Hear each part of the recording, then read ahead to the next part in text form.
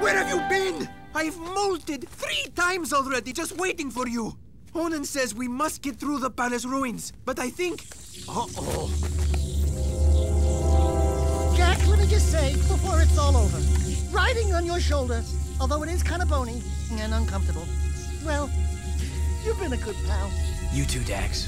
These adventures, they've been great. Someone call for an army? You're a long way from the desert. I thought you said a smart warrior never takes his opponent head on. That depends on how hard your skull is. I'd say you and I are both rather headstrong. Let's finish this.